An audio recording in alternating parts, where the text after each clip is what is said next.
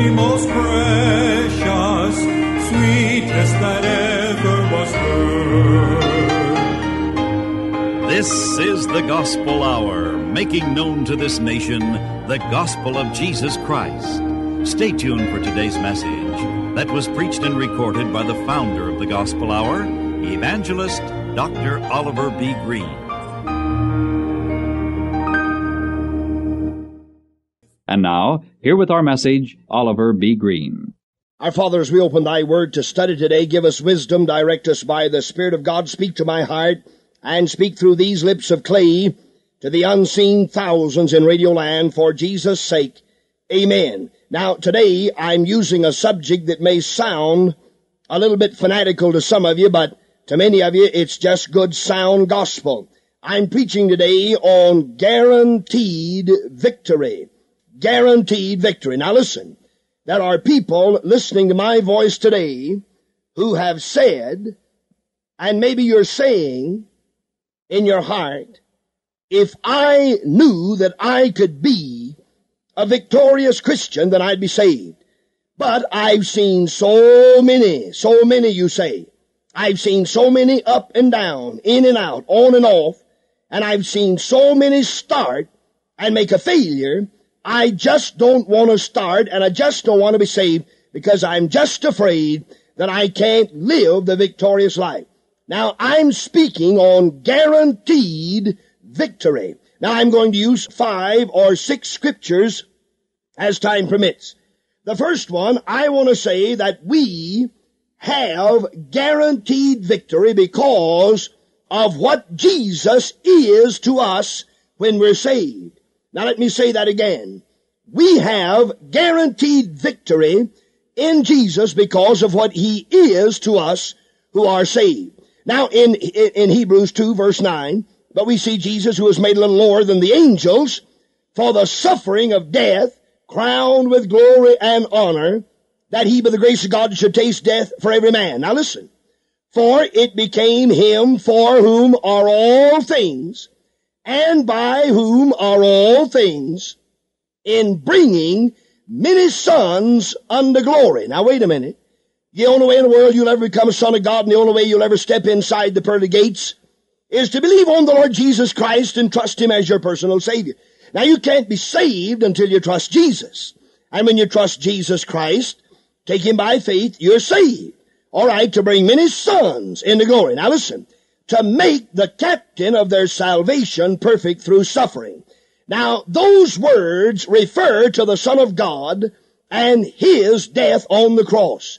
To make the captain of their salvation perfect through suffering. Now, I want to stop right here and say again, we who trust Jesus have guaranteed victory because of what He is to us who are saved. He's the captain, praise God.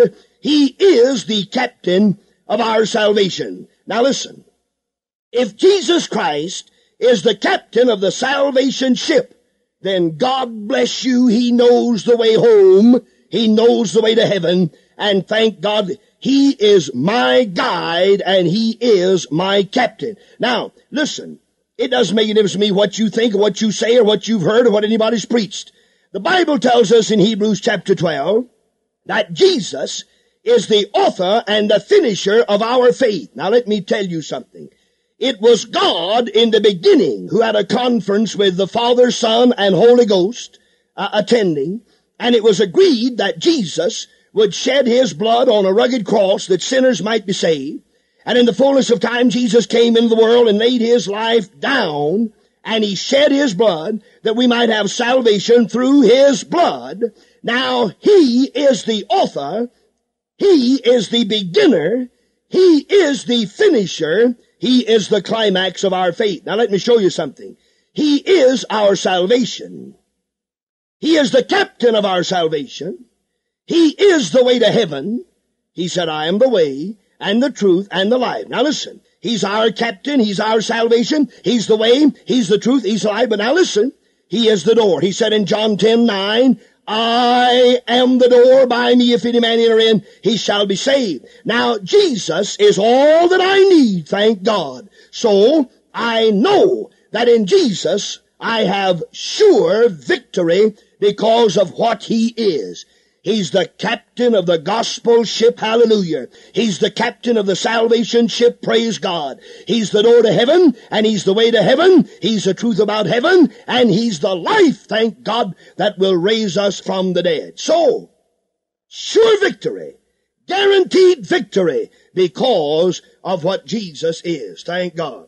Now then, in the second place, I want to say that we have, those of us who have Jesus, we have guaranteed victory. And I want you to turn to Hebrews chapter 2 and verse 14, same chapter, and here's what we find. We have guaranteed victory. For as much then as the children are partakers of flesh and blood, He, Jesus, also Himself likewise took part of the same, that through death He might destroy him that had the power of death, that is the devil, and deliver them who through fear of death were all their lifetime subject to bondage. Now, Jesus Christ, the Son of God, is guaranteed victory because of what He has done. It's finished. It is finished. John 19:30. It is finished. We have guaranteed victory, not only because of what He is, but thank God what He's done. Now, Jesus took upon Himself a flesh body, a body of flesh. What the law could not do in that it was weak through the flesh, God sent His own Son in the likeness of sinful flesh, and for sin condemned sin in the flesh. And thank God, Christ is the end of the law for righteousness to everyone that believeth. Now, Jesus has done in the flesh. It is completed. It is finished. It is all finished. He has done in the flesh what no mortal could have ever done. He conquered the world, the flesh, the devil, death, hell, and the grave. And I am more than conqueror through Him. And you are too, if you're saved. Guaranteed victory because of what Jesus has done. Listen, beloved. He tasted death for every man. He destroyed him that had the power of death, that is the devil. He has purchased blessed assurance for every person who will put their faith and trust in His completed work. He's the author. He's the finisher. He's the beginner. He's the completer of our wonderful salvation. We trust He is the captain of the salvation ship. Praise God. And He knows the way. He knows the storms. He knows the route that will take us safe into the pearly gates. And when we get there, He is the door. So I don't have to worry about entering. Guaranteed victory because of what He is, because of what He's done, and thank God because of the victories that Jesus has won. Turn to Colossians chapter 2, and I want to read a precious passage of Scripture. Colossians chapter 2, beginning with verse 14. Blotting out the handwriting of ordinances that was against us, which was contrary to us, and took it out of the way, nailing it to His cross. Praise God. Hallelujah. We're not under law. We're not under rituals. We're not under programs. We're not under this or that. Now listen. And having spoiled principalities and powers, He made a show of them openly, triumphing over them in it. Let no man therefore judge you in meat, or in drink, or in respect of a holy day, or of a new moon, or of a Sabbath day, which are a shadow of things to come, but the body is of Christ. All right, I say that we have guaranteed victory because of the victories He has already won. Not going to win, but He's already won them. He has already conquered everything that hell hurled at Him. Listen, beloved, every jot and every tittle of the Old Testament law and prophets were fulfilled in the Lord Jesus Christ. He said, I came not to destroy the law and the prophets. I came not to destroy, but to fulfill. Before the Son of God bowed His head on His pulseless breast and passed His Spirit back to the Heavenly Father, He said, it is finished. Praise God. He had completed every demand, every command, every wish, every desire of a holy God. And we are more than conquerors through Him because of the victories He has already won. Listen, blotting out the handwriting of ordinances that was against us, which was contrary to us, and took it out of the way, nailing it to His cross.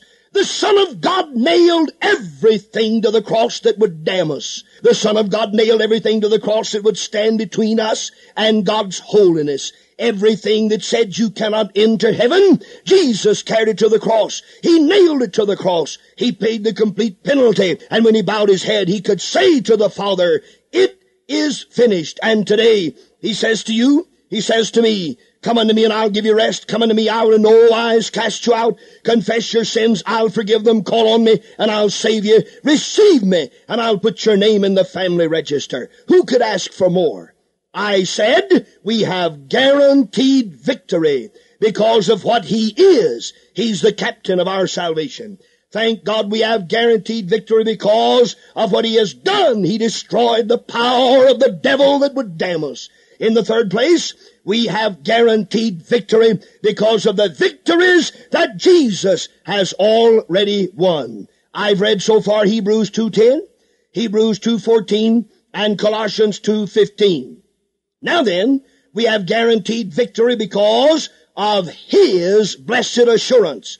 I want you to turn to John's Gospel, chapter 16, and I want to read a precious verse. And here's what it says. He's talking to the disciples who are discouraged. They're downhearted. And he's encouraging these dear boys who are facing a very unfriendly and a very ungodly world, and yet he assures them that they have nothing to fear, they have nothing to dread, they have nothing to worry about. In John 16:33, "These things have I spoken unto you, that ye might have peace." Now listen, "These things have I spoken unto you, that ye might have peace. In the world ye shall have tribulation." Yes, in the world you'll have tribulation. In the world you'll have trials and testings. In the world you will have tribulation. But be of good cheer. Now listen, be of good cheer. I have overcome the world. Now I want to stop, and I want to talk to you, and I want you to listen to me, dear sinner,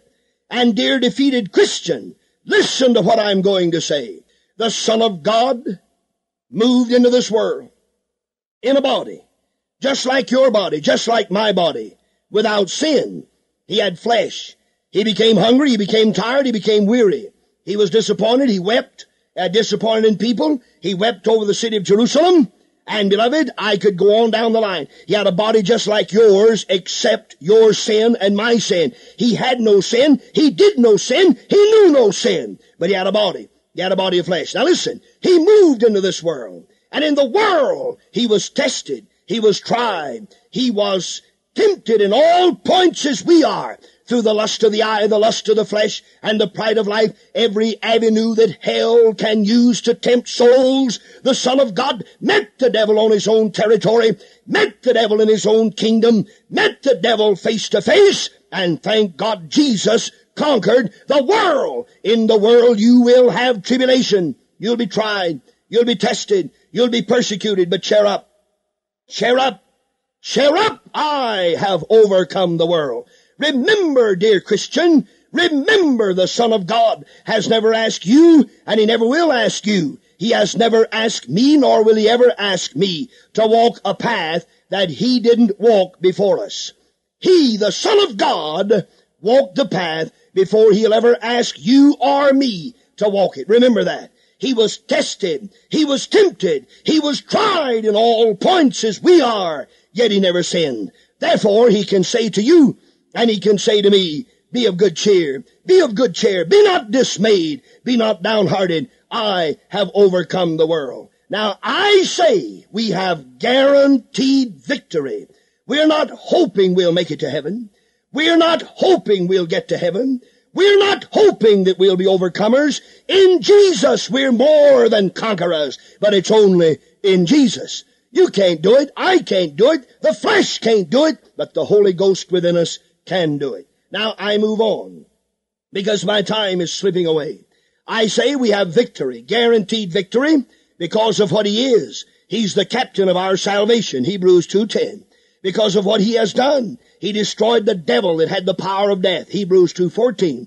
because of the victories Jesus won. Colossians 2:15, he conquered all the principalities and the powers of the devil, and he nailed all of the things against us to his cross. Hallelujah. And he put them to an open shame. Then I said, because of the assurance we have in John 16:33, yes, we are overcomers because he overcame. Now then, I want to say that we have guaranteed victory on the authority of his promise in his word. Now, I want you to turn to 1 Corinthians chapter 10 and verse 12.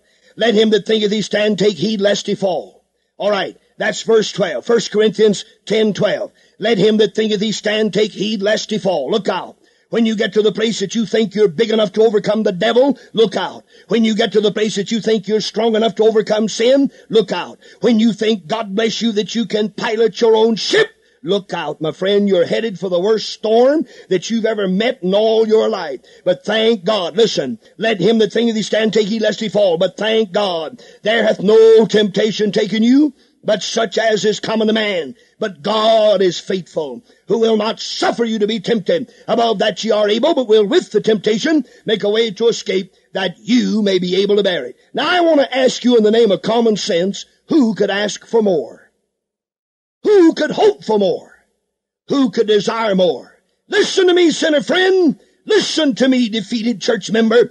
Listen to me, backslidden Christian. Who could ask for more? Who could desire any more? Jesus Christ, the Son of God, said, there hath no temptation taken you, but such as is common to man. But God is faithful, who will not suffer, will not allow you to be tempted above that ye are able, but will with the temptation make a way to escape, that you may be able to bear it. Now that means exactly this. Are you listening to me? That means that the Son of God will not let the devil put anything upon you, but that God will provide and make a way of escape if you'll give God a chance to do it. Now, you might as well face it. If you can't believe that, you can't believe John 3:16. If you can't believe that, you can't believe the 23rd Psalm. Listen to me. The Bible says, God so loved the world, he gave his only begotten Son, that whosoever believeth in him should not perish, but have everlasting life. Do you believe that? You say, sure I do. Do you believe this? The Lord is my shepherd, I shall not want. He maketh me to lie down in green pastures. He leadeth me beside. You believe that? You say, sure I believe that. All right, why can't you believe this? There hath no temptation taken you, but such as is common to man, every man. But God is faithful. Why can't you believe that? Why can't you believe that? You say, preacher, I'd get saved. I'd be saved if I just thought, and if I knew, and if I had the assurance that I could live the Christian life, overcome the world, the flesh, and the devil. If I had that assurance, Brother Green, I'd be saved. I'd be saved. Well, I want to say this. The only reason you don't have it simply because you won't believe God. Now, God said, I will not allow you to be tempted above that ye are able, but I will with the temptation make a way to escape, that you may be able to bear it. Now, I don't care what it is. You say, preacher, I'm a drunkard. That's all right. You say, I'm a liar. That's all right. You say, I'm a thief. That's all right. You say, I'm a adulterer. That's all right. You say, preacher, I'm a murderer. That's all right. You say, preacher, I hate. That's all right. Listen, God Almighty will save you from those things, and then God will give you victory over those things. Now, listen, if you can't believe that verse of Scripture, you can't believe any of it. And if John 3:16 is truth, this is truth. All Scripture is inspired of God and is profitable for us. Now, that verse of Scripture is for you. That verse of Scripture is for me. It is ours, and I'm claiming it, thank God. And I'm going to stand on it. I'm going to live by it, and I'm going to heaven, praise God, because Jesus is my Savior. He's the captain of salvation. He's the author of my faith. He's the finisher of my faith. He's my victory, praise God. He is my conqueror. And in Jesus, I am more than conqueror. There hath no temptation taken you, but such as is common to man. But God is faithful. God is faithful, who will not allow you to be tempted above that ye are able, but will with the temptation make a way to escape, that you may be able to bear it. Listen. I'm giving you today the assurance of guaranteed victory because of what Jesus is. He's the captain of our salvation. Hebrews 2:10.